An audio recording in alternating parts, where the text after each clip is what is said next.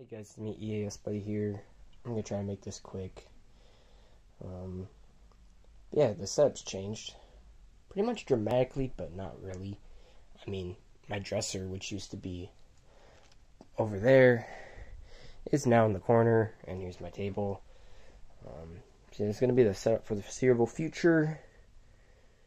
So yeah. I don't really know much to talk about, so I'm just gonna show you my radios. So 521 on KC80. Zone Guard's also on KC80, but it don't matter because I use it for AM FM. Here is the 991, which is on KC80. Here's my HH54 VP. Here's the 300 on KX99. Here's the 400 on WXJ31, and the 120 on WXK56. So yeah, that's pretty much it. So yeah, those are gonna be there for a little bit. Same for here.